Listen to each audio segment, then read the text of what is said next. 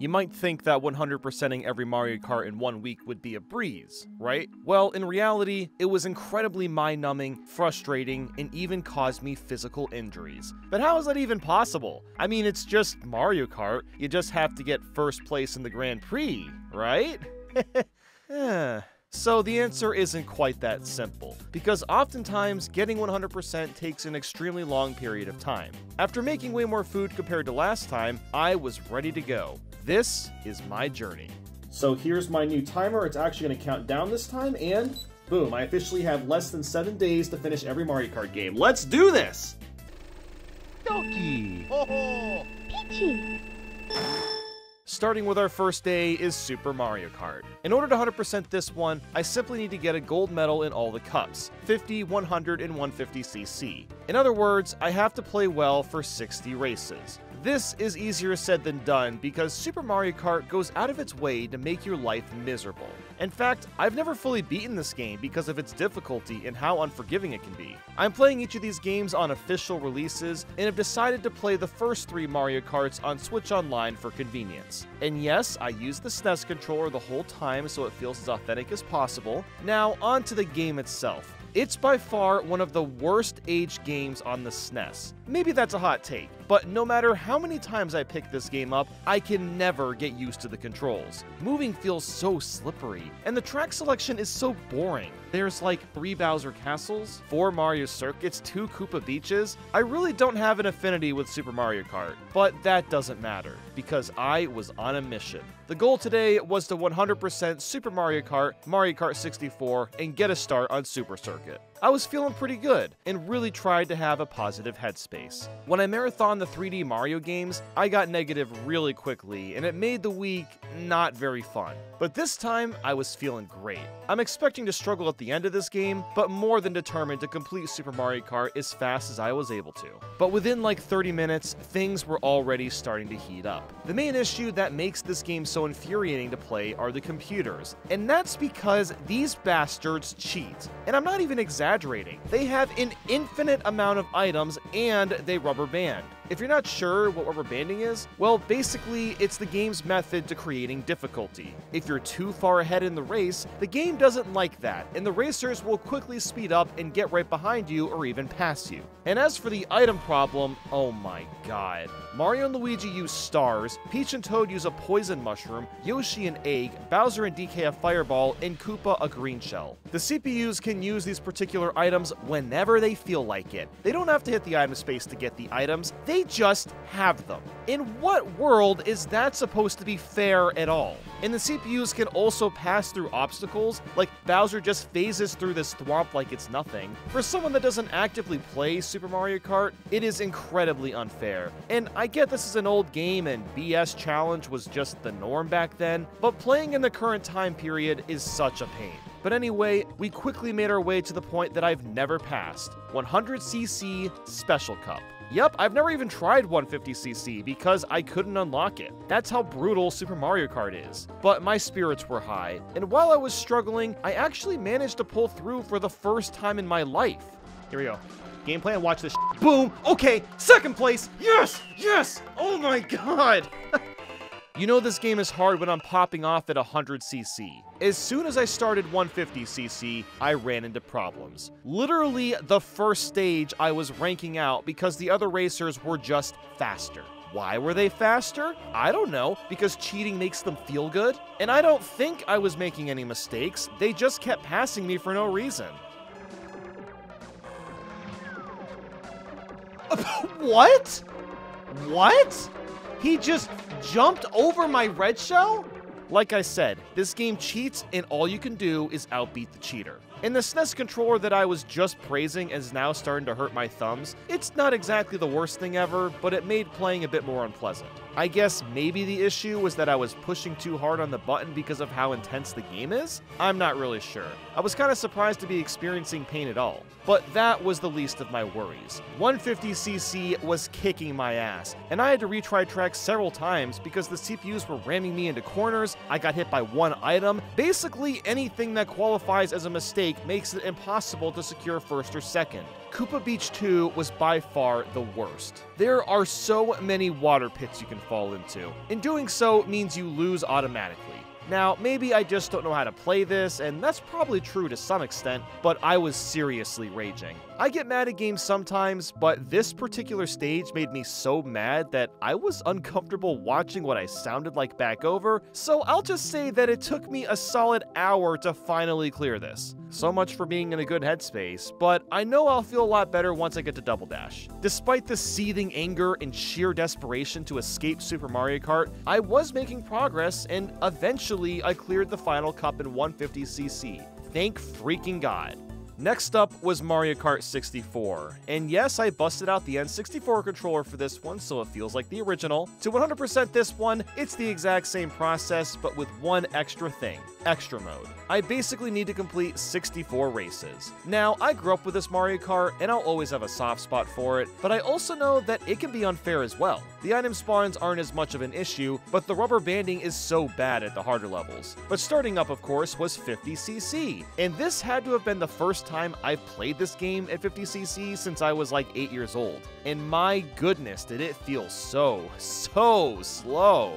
And that's when I came to the realization that 50 and 100cc were gonna feel like a slog for the rest of these Mario Karts because I'm so used to the faster speeds. But honestly, after the torture that was Super Mario Kart, it was kind of nice to have a breather and get used to Mario Kart 64's controls again. I did not have this luxury when marathoning the 3D Mario games. It was action-packed the whole time with very little breaks, so this will be a very different experience overall. Now, this game has aged okay. The tracks are great, and I love the characters' voices to death, but that's about the only highlights. The red shells still don't work that well, but at least the CPUs aren't jumping over them, thank God, so this still feels like it's going to be slightly easier. In terms of how to fend off the rubber banding, well, it kind of just comes down to your item luck. I mean, seriously, the CPUs will pass you and zoom ahead if you don't consistently get shells of bananas to hit them. In some aspects, this is kind of fun because you have to put in the effort to use your items properly, but it's not fun when you get a mushroom or something completely useless and the CPUs zoom ahead and there's nothing you can do about it. But in general, I didn't have that many problems getting golds this time, except for one course, Toad's Turnpike in Extra Mode, because the cars and trucks drive towards you and good frickin' luck avoiding them. If you get hit by one, you'll get hit by multiple in a row because you have no invincibility frames. But who cares? I managed 100% Mario Kart 64 and it's 1 in the morning, oh boy. I did start later in the day, but I was kind of hoping to make more progress in Super Circuit. So I basically just did 1 cup of that and then went to bed. So overall, a fairly frustrating day, but I know that after I get through Super Circuit, it's gonna be smooth sailing.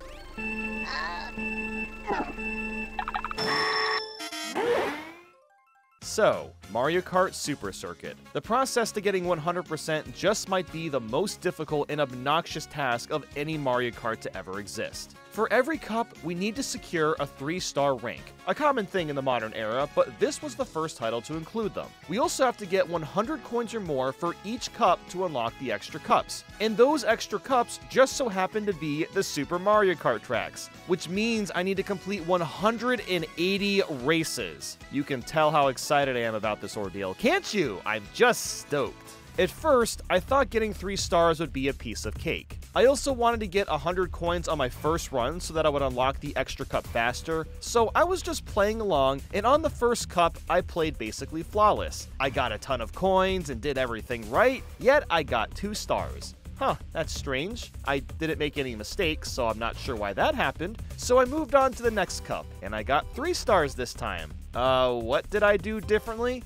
I have no idea, and that's the problem. I'm gonna explain how the star system works in a bit, but while I was playing this, it seemed completely random if I would get 1 to 3 stars per cup. So this in turn made it feel like I needed to play perfectly no matter what, and that became more and more of a problem with the faster speeds and harder tracks. I kept resetting over and over again if I would make one tiny error, and after a while, it was starting to drive me crazy. Not because I felt like I was playing bad, but because I had to play like a task bot. And even when I was playing what I believed to be perfect, I still wasn't getting 3 stars. I finished 50cc, I got 100 coins in every cup, and then I didn't unlock the extra cup. That's strange. Maybe I'm supposed to also do this for 100 and 150cc as well? So that's exactly what I did. I struggled through all those tracks again, barely squeezing out 1 or 2 star ranks, and I still didn't unlock the extra tracks. And that's when I found out that you are forced to play the cups twice. On the second playthrough, you can unlock the extra cup, and only for that CC. So that means I had to play 50,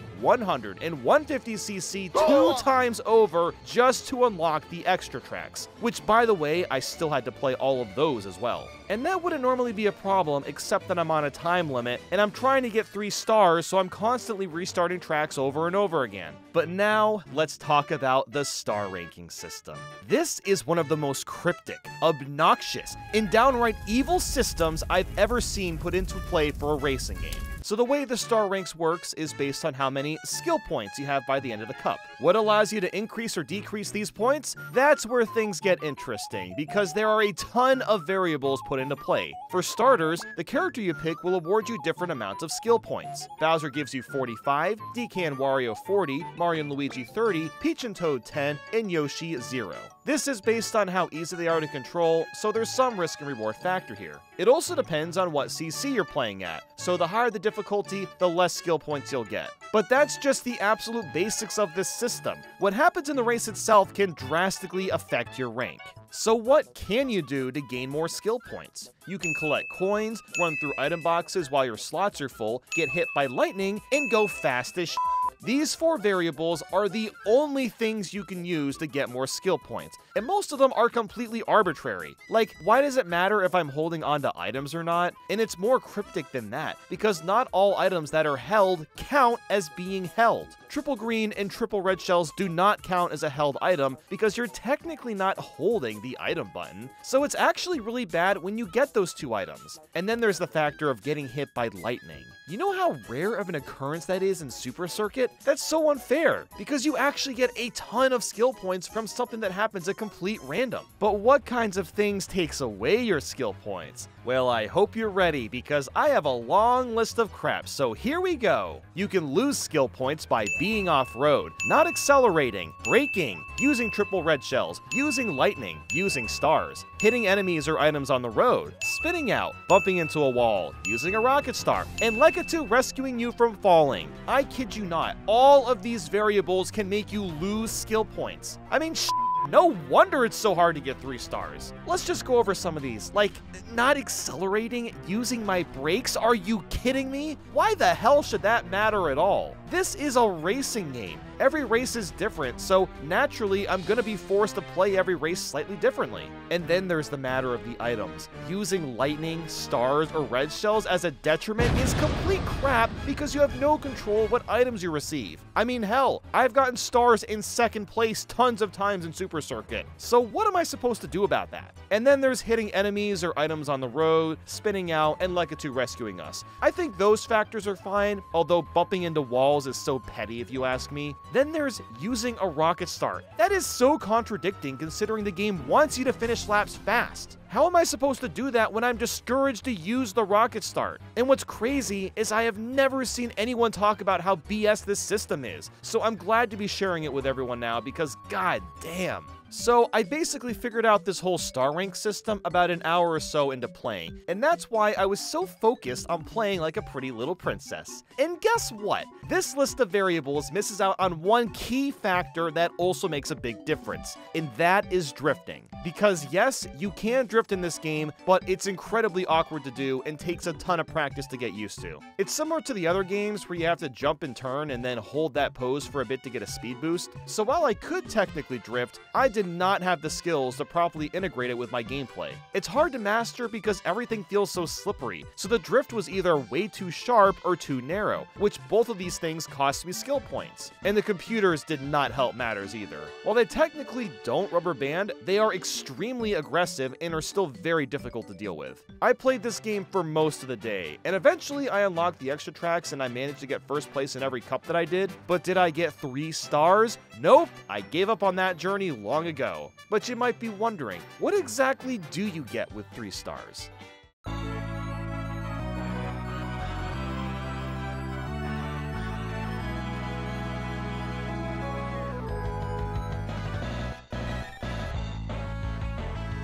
Oh, you didn't notice the difference? Wow, I'm shocked. You get a dark blue background instead of a light blue background. That is the reward. Yep, screw that crap. I completed everything else in this game aside from the completely outrageous star ranking system, so I hope you can understand. In fact, I've already 100% this game in the past. When I was in college, I read a forum on GameFAQs that said you could unlock Waluigi if you got 3-star ranks and everything, so I spent several days practicing and getting really good and actually managed to get the stupid 3-star rank on everything. You can see it right here on my actual cart, but alas, I did not unlock Waluigi and was a little sad after all that effort. But that's okay, because it's all uphill from here. Next up was Mario Kart Double Dash, and there's only one way to play this one officially, and that's on an actual GameCube, so I apologize for the quality drop, but there's no other option. In order to 100% this one, I have to get gold in all cups, including the All Cup Tour in Mirror Mode. I just have to complete 96 races. It was also starting to get late already. I started Double Dash at like 8 p.m. after playing Super Circuit for most of the day, but that's okay. This is a good video game. The drifting is actually usable, the tracks are fun, the music is great, it still looks nice. I'm out of Mario Kart hell. Finally, I can have some fun again.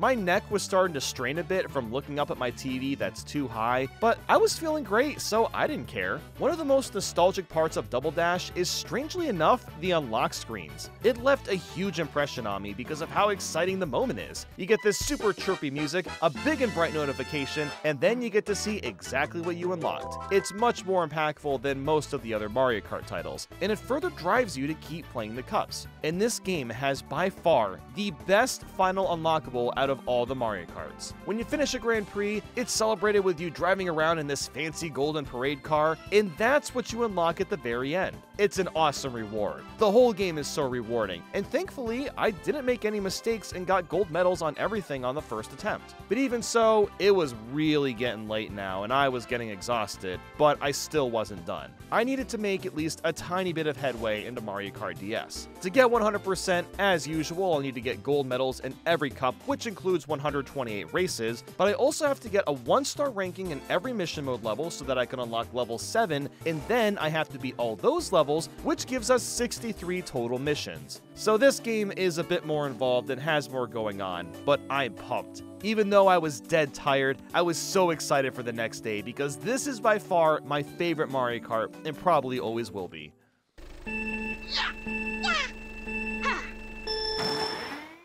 Today was going to be awesome. I get to fully replay Mario Kart DS, and the only culprit was that my thumb was starting to get sore, which is bizarre because I'm used to playing games for long periods of time, but I think the reason for that was because I was so intently mashing the buttons the first 2 days, and that was starting to catch up to me physically. So I have the neck strain and my thumbs hurt. What else could possibly happen? Well, not much today. I basically just cruised through the campaign in mission mode with no problem. The only thing I struggled with was the Ice Bully mission, because he likes to jump over you if you use your mushroom to hit him from too far away. So once I got past him, I was basically done. It still took most of the day because instead of 16 tracks per CC, it was 32, so I was doing a lot more races. But that's okay, because I didn't make any mistakes and didn't have to redo any of the Grand Prix. So as much as I'd like to gush about Mario Kart DS, it was truly a breeze in this marathon.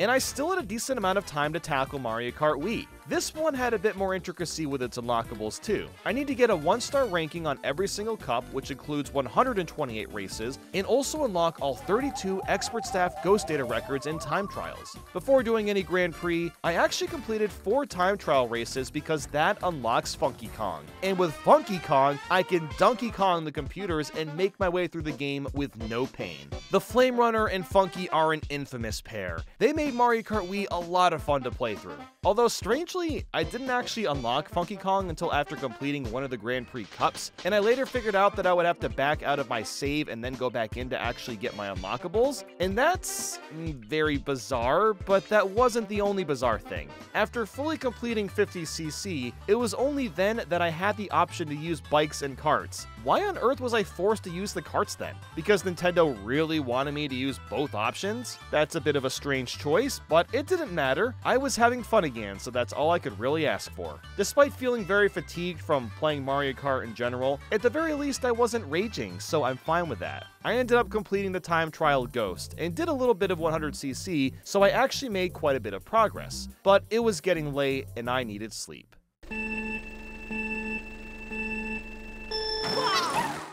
Going into day 4, I was once again excited about being able to finish Mario Kart Wii, because after this, there are only 2 more games. But these last 2 games, well, we'll get to those when we get there. But for now, I was continuing to just kind of cruise along. I was starting to struggle a bit more, but the star rank system is much more forgiving. I can get 2nd or 3rd place and still squeeze out a 1-star rank. And lucky for me, I had a save file of Super Mario Galaxy on the Wii U, so that let me unlock Rosalina way faster and didn't force me to get 1-star ranks in mirror mode. I did have to redo a couple of cups, but overall, things went pretty smoothly. The main hurdle for Mario Kart Wii is just how much random crap happens. It feels like a million items can be thrown at you at any time, but then it's usually easy to catch up, so it's not that big of a deal. I was also still having some neck and hand cramps, but I was feeling determined. All I had to do was keep chugging along because I was at a decent pace. Once I did finally finish all the cups, I checked the character select screen and found that I still didn't have Mii outfit beat, which is really strange because I beat every ghost in time trial. So I looked into it more, and you're not going to believe this, but you have to beat the ghost while also reaching in unlock time. All this really means is that for a couple of tracks, I didn't finish fast enough.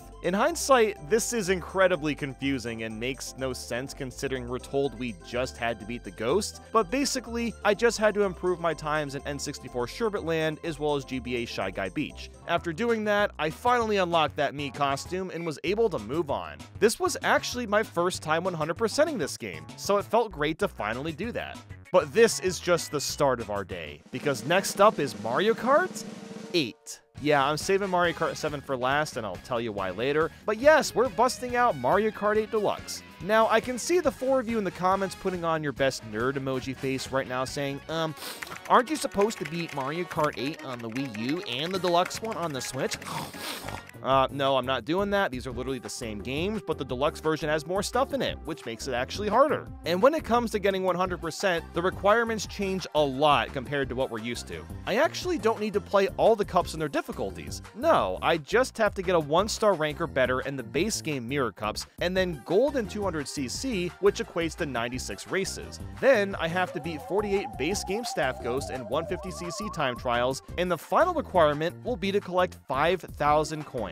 The coins are where you unlock almost everything, because now we have tons of kart parts to get. I decided to start with 150cc mirror mode so I could start getting some coins for better kart parts, which in turn make the time trials easier. Then after that was 200cc, and I don't really like playing the game at this speed because a majority of the tracks just aren't built for how fast you go. I do love the thrill of it, and some tracks work well, but most of them don't, and it's a bit of a pain. But I was raking in tons of coins, which is great. I've been trying to get as many as possible before I start farming for coins because yes, I'm literally gonna be coin farming in Mario Kart. But yeah, I pretty easily finished 200cc, I unlocked Gold Mario and it was so cool. Oh my god, there he is. Wow, he's gold. And then I got started on time trials, and at this point, I'm actually really bored. And it's not even that the game, okay, I'm not gonna lie, this game is starting to get boring. I want Mario Kart 9 already. But really, it's come down to the fact that I've been playing Mario Kart for 4 days straight, averaging 14 to 15 hours a day, so it's really getting to me. And there's just so many tracks in this game. I didn't even finish the time trials because there's just too many to do. I got over halfway through and then hit the hay for the night.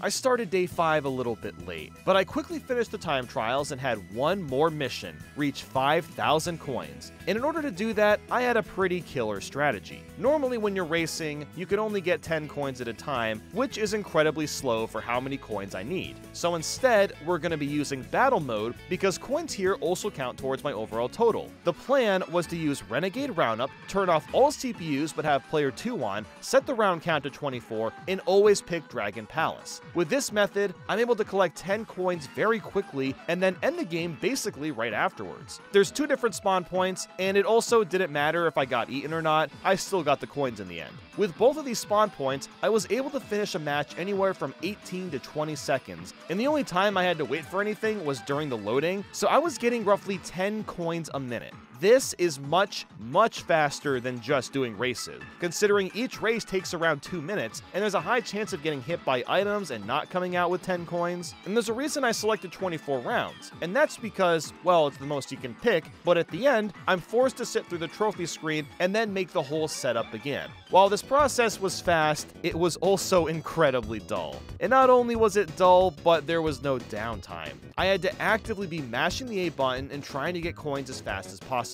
And this method took all day. My entire afternoon was tied up into doing just this, which drove me a little crazy after a while, but I'm so glad I did it. I was really tempted to play DLC stages to get coins because they would have been way more fun, but I'm so glad I didn't because Mario Kart 8 is the least of my worries. After a ton of time, I got the 5,000 coins and unlocked every single kart part in the game. So all that was left was the final game, Mario Kart 7. This absolute monster of a game is asking a task so absurd that I can't believe Nintendo actually went through with it. So, to get 100%, we need to beat all the cups, which is 128 races, but we also need to complete 100 races with gyro controls and use that gyro for 80% of it. It's a bit of an odd unlockable. The thing you unlock is just a golden steering wheel that goes away if you don't continue using gyro, but I'm gonna get it anyway just for the sake of it. But are you ready to hear what the final 100% achievement is? We need to collect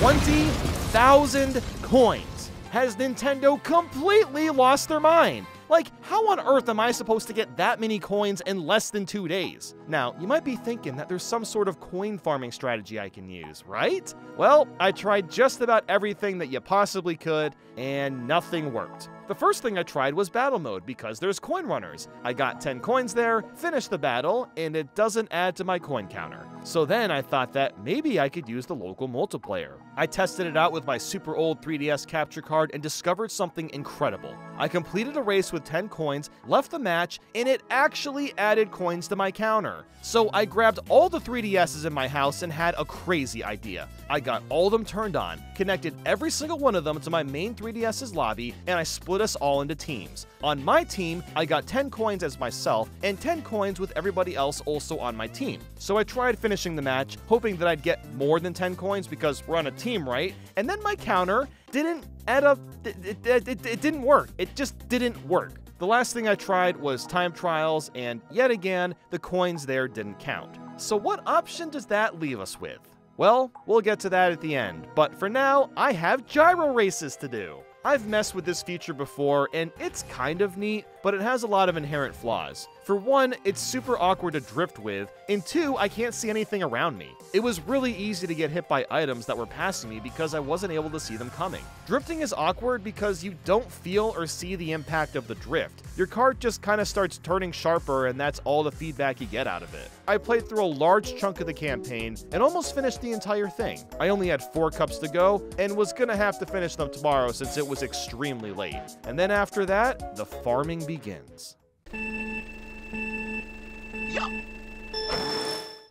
Only 2 days left of this marathon, and honestly, I was still feeling pretty good, but I had a sinking feeling that this challenge was going to be completely impossible. Today is the day that I can ultimately find out as I finish getting my gold steering wheel. Wow, that was truly worth it, look at that. And then I finished up the rest of the cups and I began the coin farm. Now, what exactly is the most optimal way to get coins? Well, I don't have a scientifically 100% perfect route, but I believe I found the fastest and most consistent method. I played the shell cup, got 10 coins in a race, and then hit somewhere until the computers finish. I did that for all 4 races and just repeated over and over and over again. Now, I can imagine that you're thinking that this is an incredibly mind-numbing task and there must be a faster way, and I do agree this was super mind-numbing, but no, I'm pretty sure this is actually the way to go. And the reason for that is because with this method, I'm always guaranteed 10 coins per race. If I try to do these races normally, the odds of me finishing a race with less than 10 coins is extremely high because of how often you get knocked around with items. And also, the computers are generally very close behind me, so it doesn't really waste that much time waiting for all 7 of them to finish 3 laps compared to me finishing in first place. So that is exactly what I did. And I'm pretty sure the Shell Cup could be completed the fastest as it generally took around 13 to 14 minutes per cup. That means I was getting around 160 coins an hour. Yeah, that's a pretty far shot compared to Mario Kart 8's 600 coins an hour. Not only was this process slower, but I needed 4 times the amount of coins. But I had a lot of time to just farm coins, and that's why I saved this for last. I knew this was going to take an absurd amount of time, and wanted to finish the other games before getting to this one. So once I would get my 10 coins per race, I basically had nothing to do for about 1 to 2 minutes. So what exactly did I do?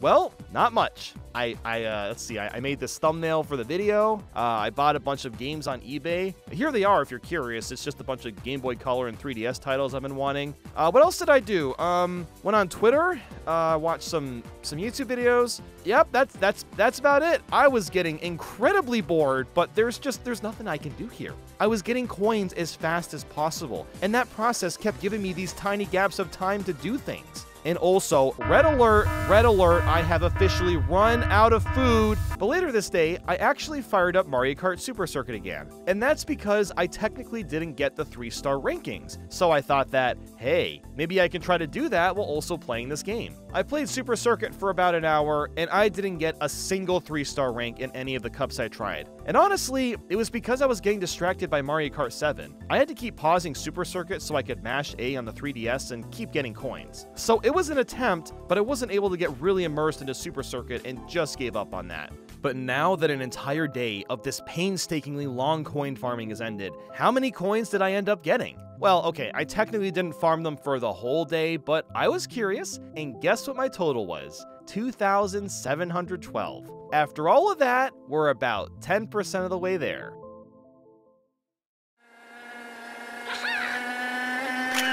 Mr. Mario, the best! Well, today is sure gonna be one of the days of all time. I am so excited. The only thing that I have to do is farm coins and nothing else. So what on earth am I supposed to do to keep myself entertained? I'm kind of going insane staring at the same 4 tracks over and over again with no relief from it. So you know what I did? I said screw it and fired up Danganronpa. I started this game like a month ago, and I'm at Chapter 3 now. And honestly, a game like this is kind of perfect for the marathon. It looks like a visual novel, and it kind of is, but really it's a murder mystery similar to the Ace Attorney games that tells one of the most gripping stories I've ever heard from a game, period. You're a bunch of high school students, and you're going to this school, Hope's Peak Academy, and then boom, everyone passes out, and the next thing you know, there's this talking bear, Monokuma, and he tells all the students that basically to escape the school, you gotta murder each other and get away with it. So this group of students is kind of like teaming up, but they're also scared of each other. Then a bunch of murders happen, and everyone goes on trial, and holy f***, the music slaps in this part, and from there you play mini games while solving the case and figuring out who is the killer, and then Monokuma punishes the killer in the most absurd ways possible, and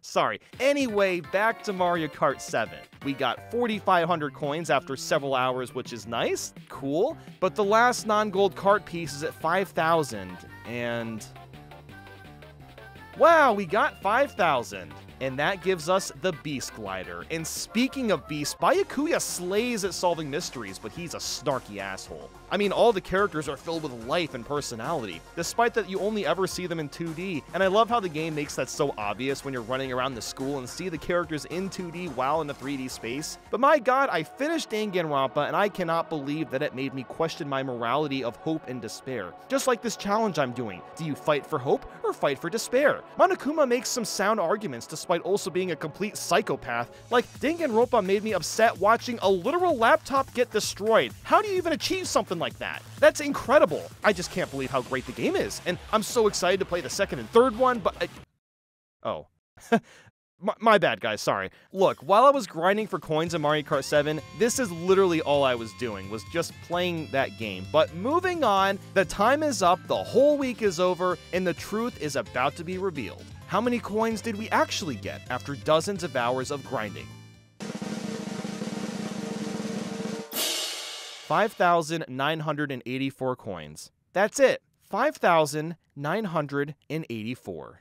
So the challenge wasn't possible. And also, by the way, 2 hours before this marathon was over, I sprained my ankle by running down the stairs after getting some food, so I wasn't able to walk for a few days. So it's safe to say that this marathon put me in more physical pain than I could have imagined.